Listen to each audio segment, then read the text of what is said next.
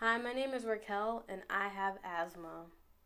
Asthma is a disease that affects the lungs. So while they can appear physically identical, what happens is the lungs respond to stimulus.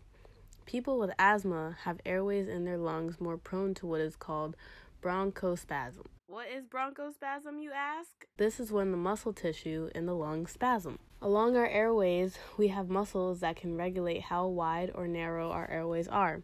Typically, they are used in breathing and also protect the lung. However, when they spasm, they clench down and make it difficult to breathe. Asthma causes recurring periods of wheezing, a whistling sound when you breathe, chest tightness, shortness of breath, and coughing. Exposure to various irritants and substances that trigger allergies can trigger signs and symptoms of asthma.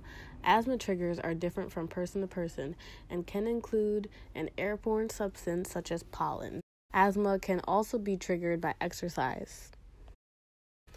Asthma can usually be managed with rescue inhalers to treat symptoms and controller inhalers to prevent symptoms. Inhalers are used like bronchodilators that will relax the muscles. In some cases, there is also inflammation for which inhaled corticosteroids like Advar are used to reduce the inflammation. Severe cases may require long-acting inhalers that keep the airways open, as well as oral steroids.